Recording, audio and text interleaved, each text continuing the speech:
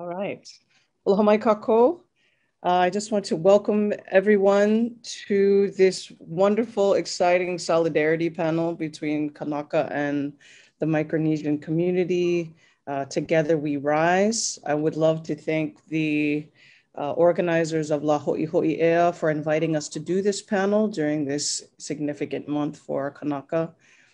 I feel that my name is Joy Lehuanani Enomoto. I am a member of Koa Futures and also a longtime advocate of solidarity between Pacific peoples.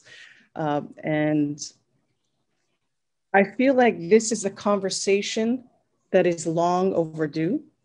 It is a conversation in which I feel we are turning back toward each other and seeking those connections that we had for a very, very, very long time, that somehow many of us in the community have lost our way, and we've lost our memory about our connections to folks in Micronesia.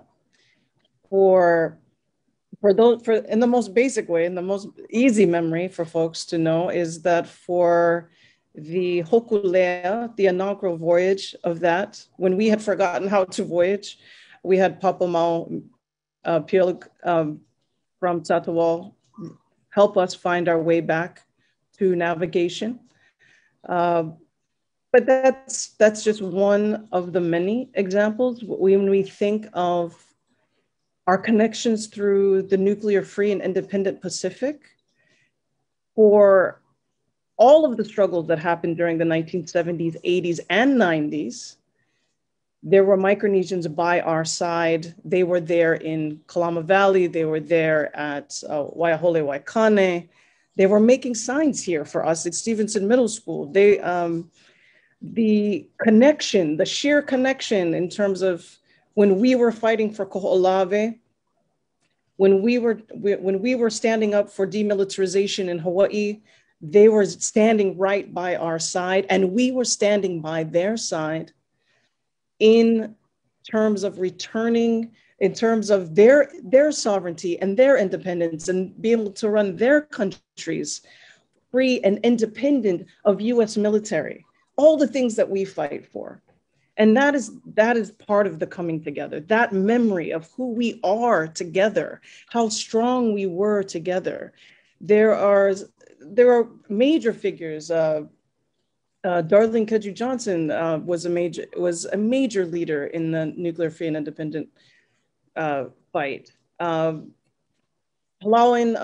Moses Upolong was also another great leader in terms of these connections of Hawaiians and Micronesians coming together. And one thing that's really heavy on our minds right now, in this moment, in this time, is that several young men, actually many young men who should be alive are not. And they are not alive at the hands of state violence. And there was a time when Hawaii, and still to this day, Hawaiians are #1 in the prison, right? We are together targeted by state violence. And there was a very clear time where Hawaiians and Micronesians fought together for independence, for sovereignty, and for an end to state violence and state occupation. So when we speak about what we want in the Kingdom of Hawaii, these are the things that we need to think about, is how do we move forward together as Pacific people? If we do not want to mimic our occupiers, how do we think about these things together? And so tonight we're gonna share a little bit. I'm gonna be facilitating. The discussion is really gonna be happening between my co-panelists. I'm gonna just do a brief introduction, and then I'm gonna hand it off to my friend CarolAnn to do a short poem, and then we're gonna get into the sort of thick of the discussion. So I'd like to welcome tonight CarolAnn Carl is the daughter of the beautiful island of Pohnpei in the Federated States of Micronesia, having graduated with her bachelor of Science in Biochemistry at the University of Hawaii at Manoa. She now lives and works in the Kingdom of Hawaii. Currently, CarolAnn is a grant writer at Kokua, Kalihi Valley Comprehensive Family Services. She is a Micronesian advocate and activist whose work in community revolves around Micronesian youth and women. As a storyteller, her collective work, I just said that wrong. I'm gonna have her say it correctly. I apologize. Is a collection of writing and poetry that explores the social context of her life and as a transformer of that social context. Most recently, her work has been featured in the 2021 Sundance Film Festival, Celebrate Micronesia Festival, and Why It Matters civic engagement docuseries from the Hawaii Humanities Council. Next, we have my buddy Austin. He is the son of Micronesian immigrants and the first generation in his family to be raised in the diaspora. Home for him is Fishaidap, and Lamatrek and Tatuo atolls of the outer islands of Yap, as well as finishing up his as the village of Chol in, help me Austin on that word, Ingarad. Yeah. Ingarad state in the Republic of Palau. Austin is finishing up his Bachelor's of Social Work at the Myron B. Thompson School of Social Work at the University of Hawaii at Manoa.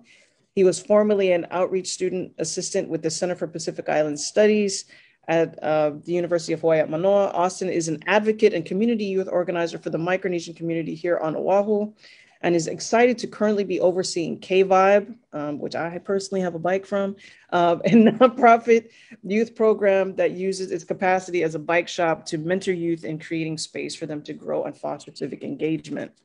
Lastly, but not least, is Punahele. He is a ghetto country moke Hawaiian from Makaha, Hawaii, that stands against anything that is harmful to Aina. He is a hip hop practitioner that uses music to create a soundtrack to Hawaiian struggles and front lines. Punahele is a Nahoku Hanohano Award winner and Hawaii's first ever Iron MC champion, and has been teaching community songwriting and poetry workshops to incarcerated and at-risk youth for over 10 years.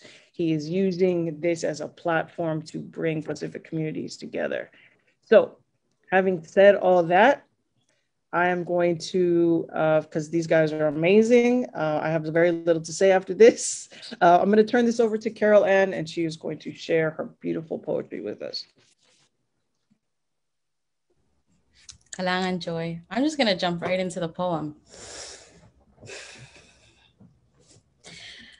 One less cockroach. Prove me wrong. Hate. So much hate. So much misinformed. Hate, so much cognitive dissonance, so much selective, force-fed ignorance. Why? Why is a 16-year-old child dead? Why was he shot by a public servant sworn to protect? Because he was a criminal. Because he was a young Micronesian Chuukese boy caught in the liminal, misplaced, displaced identity, never Micronesian enough, never Hawaiian enough, never American enough, never colonizer labeled enough. People shown a lens that chooses to see our kids as the problem instead of the systemic socioeconomic barriers that barred them. The same system that says stealing justifies a brown child's death is the very system that doesn't hold the colonizer accountable for land theft. The same system where we have to constantly reiterate, articulate generational trauma that's race-based is the very system stripping us of our ancestral landscape, separating us from our indigenous spaces where we can constellate, recenter this boy's diasporic identity, displace his self-hate, teach him that as the owner of a young Micronesian Chuukese identity, his existence as the descendant of a navigating society is the extensive culmination of a legacy of people crossing oceans to create relationships and connections. Relationships and connections in order to be adaptable, in order to be resilient. As a young Micronesian Pohnpeian woman, I choose to have the audacity to call on those connections my ancestors crossed oceans for. I challenge the relationships that my ancestors and your ancestors abolish, dismantle, transform. Cross this ocean of liberation in solidarity and rebirth the ocean nation that our ancestors dreamed for I Remember Saikap, so that we don't have to worry about our future ancestors and the legacies that we're going to leave. For I Remember Saikap, for the young, for the misled, for I Remember Saikap. See, the thing that I need people to understand is we can teach the young misled, but we can't teach the young dead. We can teach the young misled, but we can't teach the young dead. CarolAnn. Thank you, Joy. Mahalo nui loa. That was so beautiful and so powerful. And I just want to hold up that last sentence. We can teach the misled, but we cannot teach the dead, right? We cannot teach the young dead. And I think that is the thing, that there isn't no situation in which stealing a car equals an execution. There's no situation in which there are so many white lives that get to live for these situations, and so I want us to think about all the people that do get shot, and these that Hawaiians are, when it's not Hawaiians, right? I want us to remember constantly that there is always going to be a replacement population for blame, right? Or rather than focusing on the state, rather than focusing on who's holding the gun. And on that, thinking of that, I want to turn it over to Austin. Or CarolAnn, did you want to speak some more? Or do you want me to come back to you? Austin, if you could talk a little bit about what it's like working at KVIBE, being in the community, the stories, the sheer stories that you're getting, daily in working in a community, and the kind of interactions of prejudice and issues that you've been facing.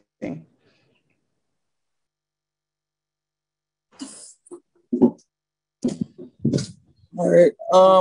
For my work at KVIBE, I think for me as somebody that was born and raised, especially in the mainland, away from Pacific Islanders, or a lot of Pacific Islanders, I think it's a blessing. It's the Hawaii that I expected when I moved here in 2013. Coming from North Carolina, there's not a lot of Pacific Island people out there. There's very few and far in between when you do meet them. But so when I moved over here, I was like super excited. I'm gonna be with like people that be with my people. Be with other Islanders. Nobody's gonna mistake me for Hispanic, talking Spanish to me, randomly.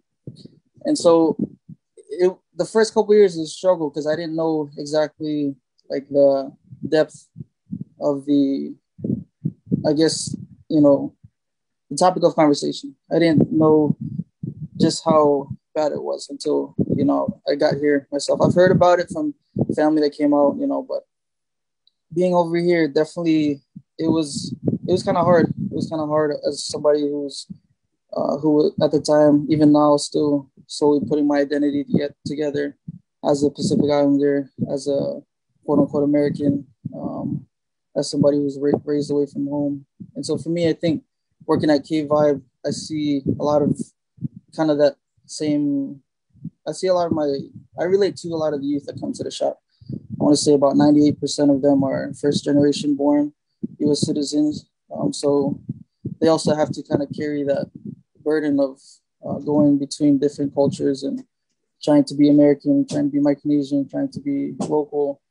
And so, you know, seeing the kind of struggles that they have to go up against, it's definitely, you know, sometimes it's hard, but the thing that gives me solace is, you know, just seeing them all together. You know, we have a mix of Samoan, Tongan, Chukis, Marshallese, Hawaiian in our shop. And, you know, them just being youth, most of them are middle school students. You know, they don't have that mindset that you see on social media. Like, to them, they're just boys hanging out at the bike shop. You know, there's no, you know, they throw around the labels here and there, but, you know, you hear, it's funny at Trip Out, you hear like some Samoan youth speaking Chukis and some Chukis, you know, knowing some words in Samoan, you know, and so it's there's a lot of layers, but I think overall it's definitely a blessing and a privilege to be able to work at KVIBE and somewhere like Kalihi, where I feel like most of our, you know, population is that generation of, you know, migrants that are coming out here from the Kofa states and trying to make a better life for them and the future generations. And so myself, I just kind of see myself as a space holder, somebody who's there to, I guess, curate the space, for lack of better terms, you know, expose these youths to opportunities so that they themselves can make up their minds or you know, find that creativity or, you know, just realizing any kind of potential for themselves. You know, it's hard to force youth. I tell people you can't force youth to do anything. You have to put them in positions where they can make decisions for themselves and that they can realize the potential and those kind of leadership qualities or creativity that, you know, they themselves have.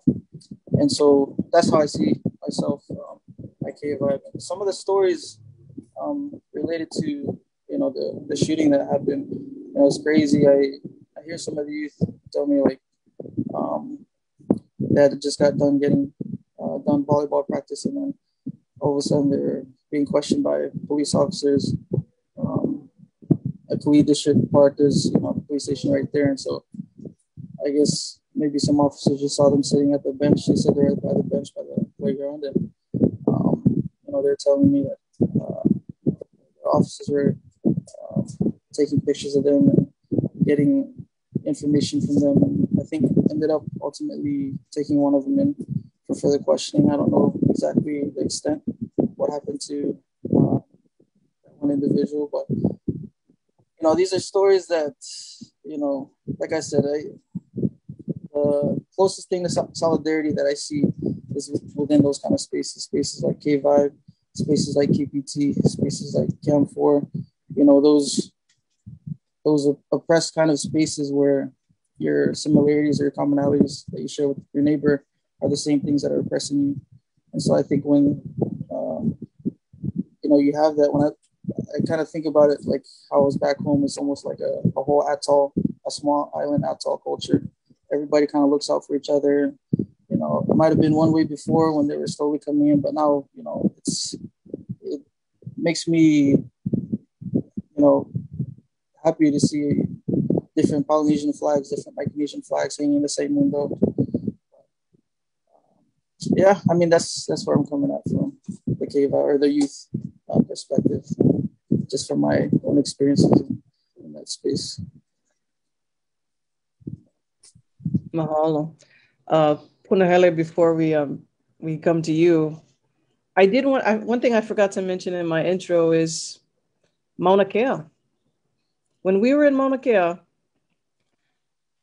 there were many flags. There was much ceremony. There were many people that came up to the Mauna from all over the world. And of those folks, of those specific people, we had folks from FSM, we had folks from the Marshals, we had folks from Guahan, we had folks from all over Micronesia standing with the Mauna. Standing with the Mauna. And I want us to really sit with that. Kanaka, about when we have given not necessarily every reason for people to show up for us, when people still show up for us. And when we go forward, who are we going to show up for? This is the question that I'm putting out there. And having said that, I'm going to turn it over to Punahele. Yeah, I remember on the Mauna, I believe it was July 17th. Joey came up to me, wrote the bail fund number right on my hand, took my information down, and we all felt like it was going down. These cops was gonna, LRAD us and do whatever they wanted to us. And there was a Micronesian family there, and they recognized me, and they was like, "Hey, if you need bail, we'll bail you out." And I'm like, "Oh snap!" In my head, I'm like, "You guys are people like me, I come from a lower working class, poor background, and I'm like, keep you guys money, let me stay, because it doesn't really matter." But yeah, when every time it seems like my people was in need, when Hawaiians was in need, Micronesian folks was there for us, be it on the Mauna, be it with Papa Mau. And where I'm from, which is Makaha on the west side of Oahu, growing up in the 90s, there was just a small group of, Chukis and Marshallese people in my community. And I never know what was going on in town. Everybody says in town it was always bad. The Hawaiians and, Micronesian folks were scrapping. But in my community, we seen Micronesian people as people poor like us, like people who never have nothing. They was in the same underfunded environments as us, such as uluvehis and satellites. And I feel like we kind of had a bond. When I was around 13, 14, a couple Marshallese brothers was super passionate about tattooing. And one of my cousins was hanging with them. And a year later, I never see that cousin for a year. And he was all tatted up just from his relationship with those Marshallese brothers. And there's people like Haran Suda, who's a Muay Thai fighter from Waianae. He's a Chuki's brother. And yeah, he reps Waianae super hard. And there's even at the Celebrate Micronesia Festival, a student I got to work with in the past made a song in Chuki's about being proud about being from Waianae. And a lot of my work is with youth that are incarcerated. And just like the statistic says, majority of people that are incarcerated are Hawaiian people. But when I go in there, all the kids look the same. Brown kids from disadvantaged backgrounds. And to me, I'm not trying to be like a blanket statement. I see a piece of me in every single one of those kids. And one of those students I got to teach was I Remember SciCap in 2019. And a lot of the songs that I write were inspired by workshops that I taught with those kids. And yeah, I'd like to share a song celebrating our relationships, because right now in this tough junk time that we share together, this is not the first time us as people connected. Terms like Polynesia, Micronesia, Melanesia wasn't created by us. As a Hawaiian, if I dig deep enough inside of my mo'uku auhau, I'll probably find some kupuna that are Micronesian, and also from other Pacific Islander places. So I'll share this song. Yee!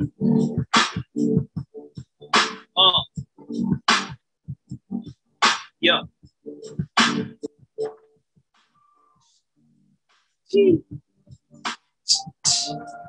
Yee!